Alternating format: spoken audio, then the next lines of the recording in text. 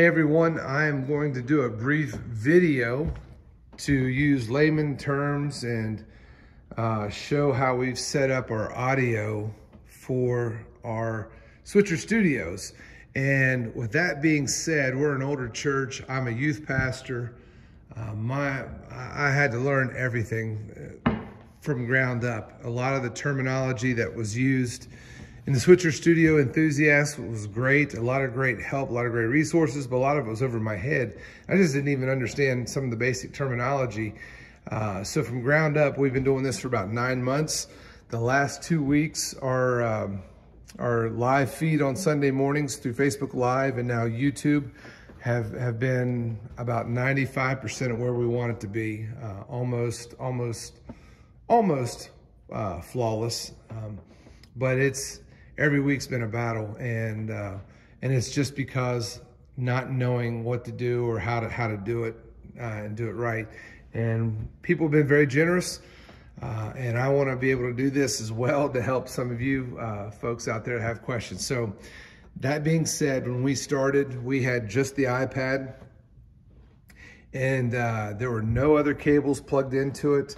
The iPad was stationed up there in the sanctuary at the front, and it was just utilizing house audio. So you have the blue microphone there at the top, which can be muted. That was a whole nother learning curve as well, what that microphone could do, but we left it like that, unmuted, and it picked up house audio. Anything that was here in the room was the audio. So it sounded like our pastor all the way up there was in a can. When the band played, it was really a struggle. Plus, we initially were on Wi-Fi, and a lot of people utilize Wi-Fi. They have great signals. We had constant issues, and we even upgraded our internet package. But latency latency it would buffering. The video would lock up, the audio would keep playing, just issues. So cosmetically, it doesn't look great, but we have hardwired everything. So our internet comes up here. There's our internet. We have our extensions or our Ethernet cables going out. And there are 3 ports up there. That's whole nother topic.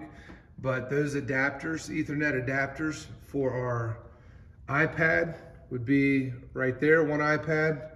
Right there is a tripod that holds an iPhone 12 camera. Then there's the other iPad stand. So all 3 of those are hardwired on Sunday morning. So we've got 3 different cameras.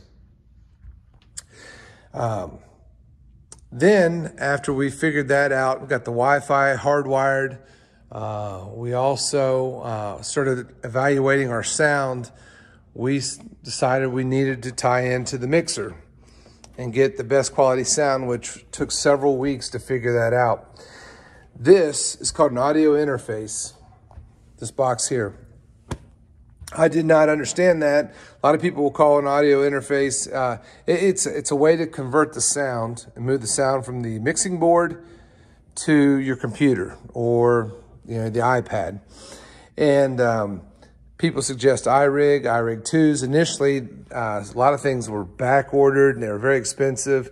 We were already spending money on the iPad or different accessories.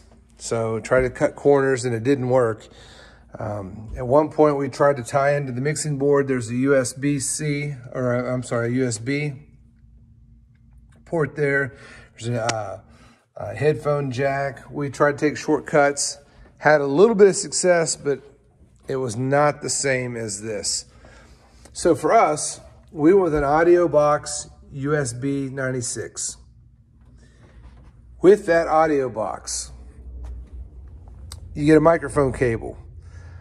In the terminology, they call it an XLR cable. I'm a knucklehead, so it's a microphone cable, but it's an XLR cable. That gets plugged in the audio interface. There's no power cable for this. I believe it's called phantom power, but it's getting power through this cable. And this cable gets plugged in back here in the back of the mixer and gets its power. With this, also, it came with a set of headphones.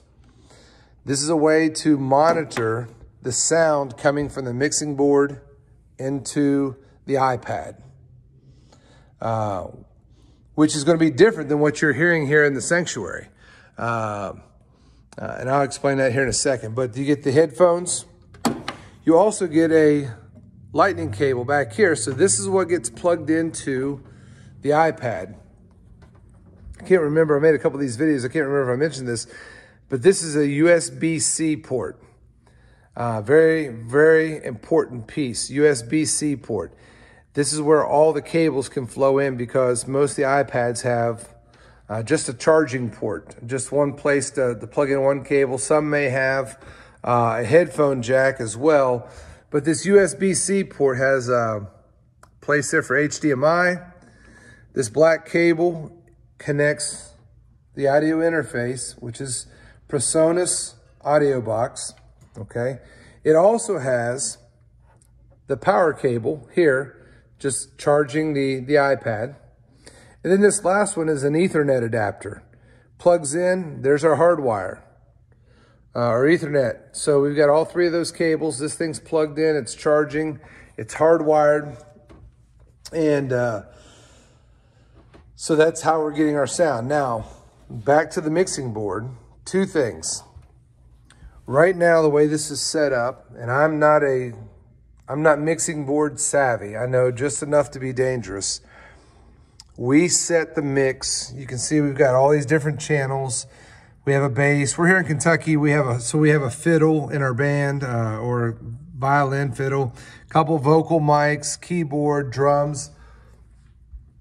And we set the mix for how people are hearing the sound, the monitors, how the band's hearing the sound, how people are hearing the sound. There's one of our speakers there.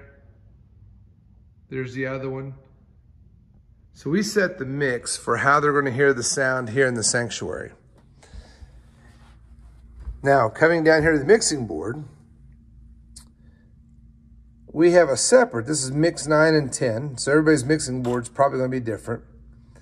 Now, where this audio box comes in is, this is a completely different mix that does not affect anything that people hear here in the sanctuary.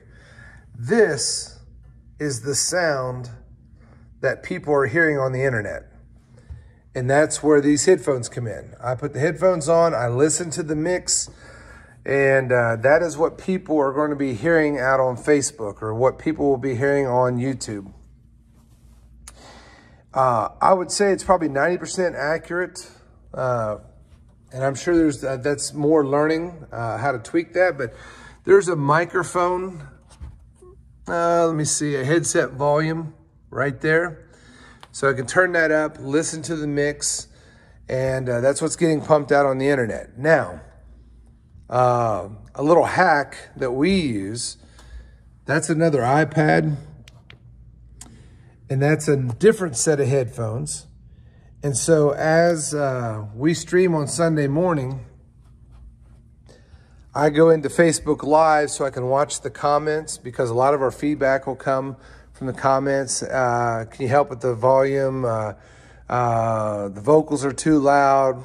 We used to get feedback like that. The last 2 weeks we haven't, because it's been on. But I monitor that. I monitor the Facebook feed, and then I also listen to what everybody else is listening to. So that's kind of like a backup. Excuse me. That's a backup to the audio interface. So there's what you're hearing, the mix that's getting pumped out to the internet, and that's a backup for what people are actually hearing, which is a little bit different, but not a lot different. So go back here.